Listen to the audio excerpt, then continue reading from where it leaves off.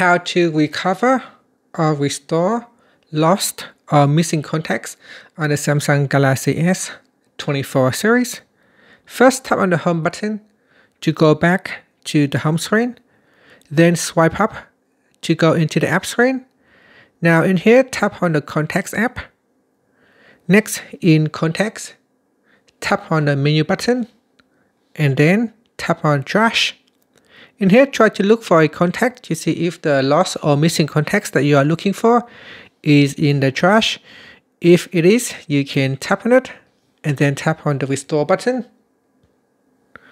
And that's it. So by tapping on the Restore button, the contact will be restored or recover back into your Contacts app.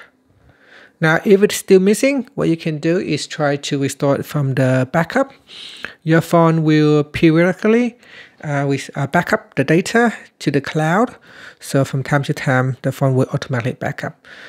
To restore from the backup, on your home screen, swipe down at the top, then tap on the settings icon. Next, in the settings page, we scroll down and then tap on Accounts and Backup. Then go to your Samsung Cloud and tap on Restore Data. Next, tap on the device that you want to restore from. And then deselect the All option and choose Only Contacts. Next, tap on Restore. And this may be able to allow you to restore the lost or missing contacts on your device. Tap on Done, then tap on Later so that it doesn't delete your backup. Then tap on the back key. And that is how you can restore the lost or missing contacts on your Samsung Galaxy S24 series.